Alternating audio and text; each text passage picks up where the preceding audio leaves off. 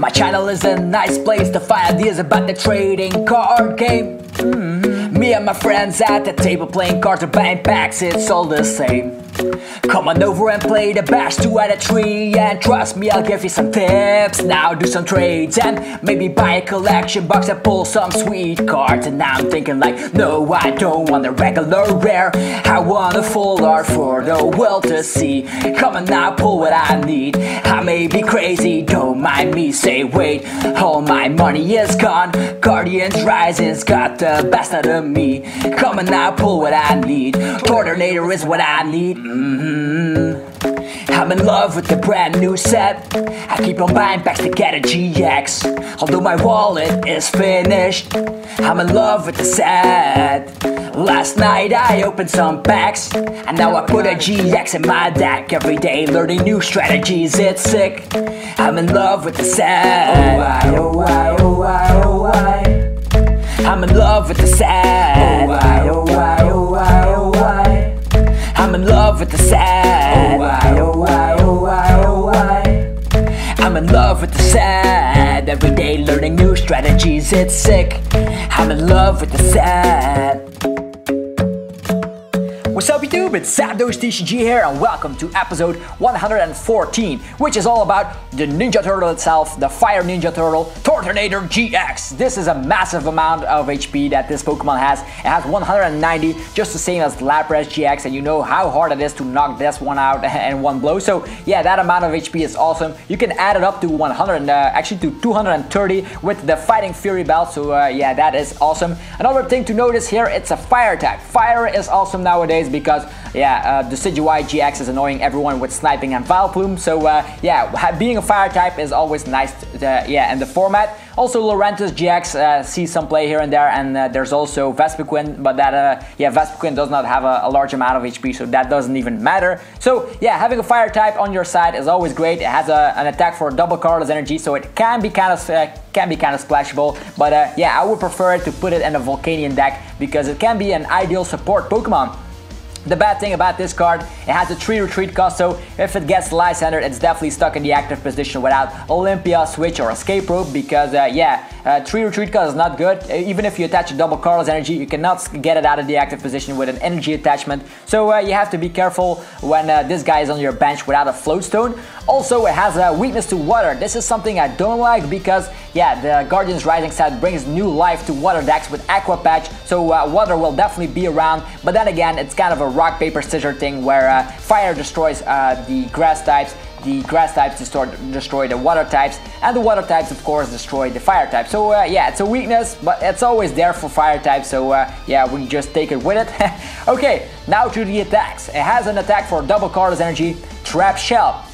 It deals 20 damage, and if this Pokemon is damaged by an attack during your opponent's next turn, place 8 damage counters on the attacking Pokemon. I can yeah, see a lot of things happening here. Let's say Vespiquen attacks you. Well, if you already use that attack on a Vespiquen and they use that attack, actually they get knocked out, because if they touch you, they get 8 damage counters, and certain Pokemon like that have a low amount of HP. So putting 8 damage counters on attacking Pokemon is a really nice thing to do with a double colorless energy, because you can even state that for double colorless energy you deal 100 damage. So that is awesome. You can even add that damage up with Bursting Balloon, because if they attack you with Bursting Balloon attached, they receive 14 damage counters if you use that attack. So just think about that. That's a lot of damage counters just for sitting there as a defensive wall.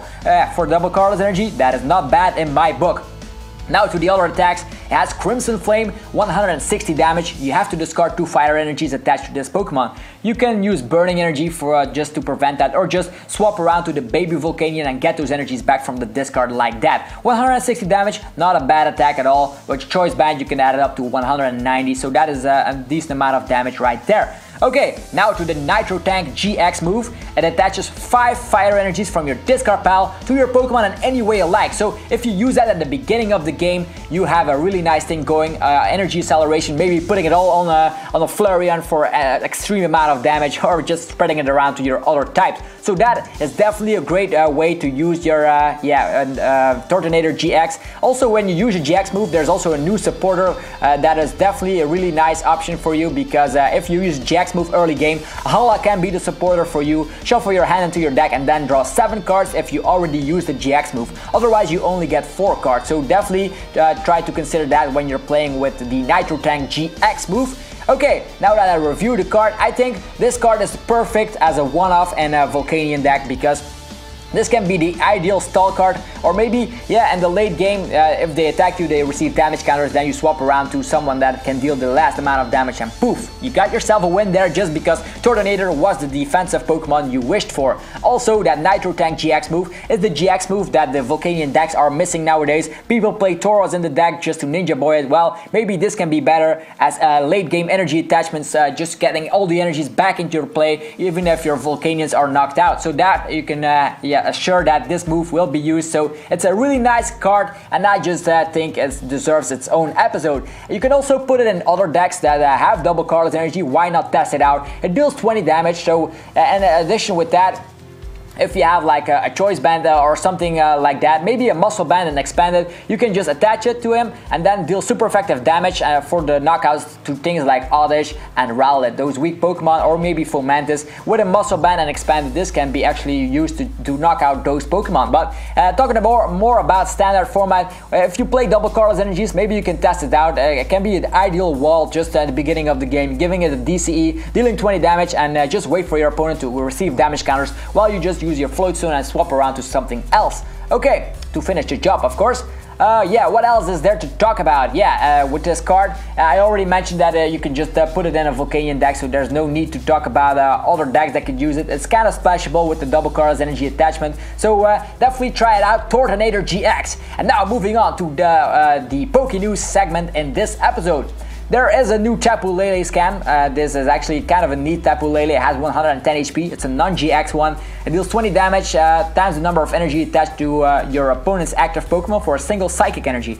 This can be quite nice to destroy Mega Mewtwo, so that's that.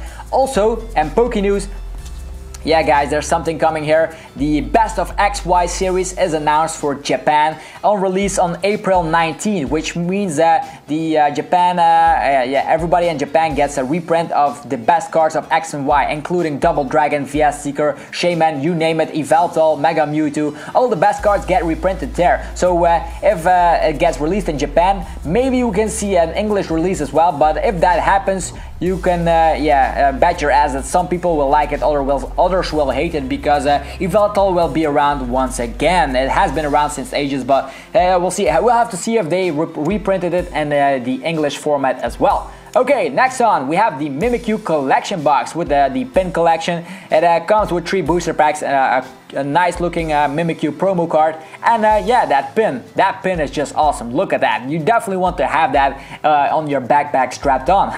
Okay. The thing to notice here in this box as well is that you get 2 Sun and Moon packs and 1 Fates Collide. It looks like they're promoting Fates Collide nowadays. Also, the Sun and Moon Collector's Chest tin is out nowadays, and you can just buy it. It comes with a ton of stuff, like yeah, I think 5 booster packs, some promo cards from Rowlet, Litten, and Popplio. Yeah, that looking chest there where you can just put in some stuff. 2 sticker sheets featuring the Alolan starters, so Galea, Lunala. So a lot of things in this package, even notepad and 4 pencils, a mini album. So if you're beginning with Sun and Moon, definitely try out one of those boxes. Get your collection to a whole other level straight from the bat. Talking about more collection boxes, Mega Tyranitar EX gets its premium collection box with a Tyranitar Spirit Link, a Mega Tyranitar, and a Tyranitar. So that is actually kind of a reprint from the one in the set. And you definitely get some sweet booster packs in this package, just like the Kingdra, Scissor, and other EX boxes out there. This is just something you will see at your local Target, Walmart, and you say, wow, Tyranitar, it's an awesome Pokemon, why not get it? You get a pin, you get a coin, you get booster packs. It's just fun times like that. Alright, talking about more of these boxes, Beware gets his own box as well. The Beware GX box comes with, yeah, actually a lot of Guardians Rising packs, so that is awesome. A Sun and Moon pack as well, so, and Breakthrough. So kind of a nice variety of packs. That Beware GX is definitely something to look forward to because it's kind of interesting to see. Next up, the Tapu Koko collection box. A lot of boxes are coming out, as well with the pin, where you can just strap it on your backpack, on your shirt, whatever.